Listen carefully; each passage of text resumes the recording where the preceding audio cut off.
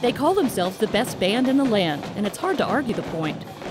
A visit to the lair of the Southwest Dekalb marching Panthers is like visiting a trophy factory, testament to a long history of excellence and a high bar that gets reset each year.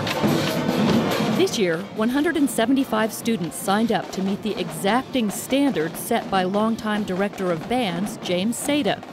That includes daily band class and then almost 3 hours of practice after school.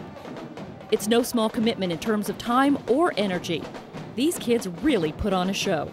You know, we dance, we high step, we march, we jump around, so it's a workout in itself. And just getting to that level of coordination so that everyone looks like a unit probably takes the most work, but again, it all comes together. Over the years, the marching Panthers have earned national attention.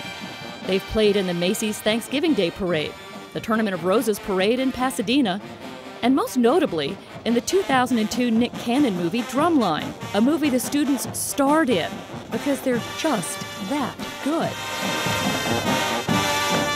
All kids, at the end of the day, they want to be in something that is successful, that's celebrated, and the payoff is the game. And before that, we just established that you have to work hard in order to get there. Mr. James, whose mere presence causes a room full of boisterous teens to fall silent, is clearly devoted to his students and their success. The proudest moment is seeing our alumnus come back as successful, productive adults.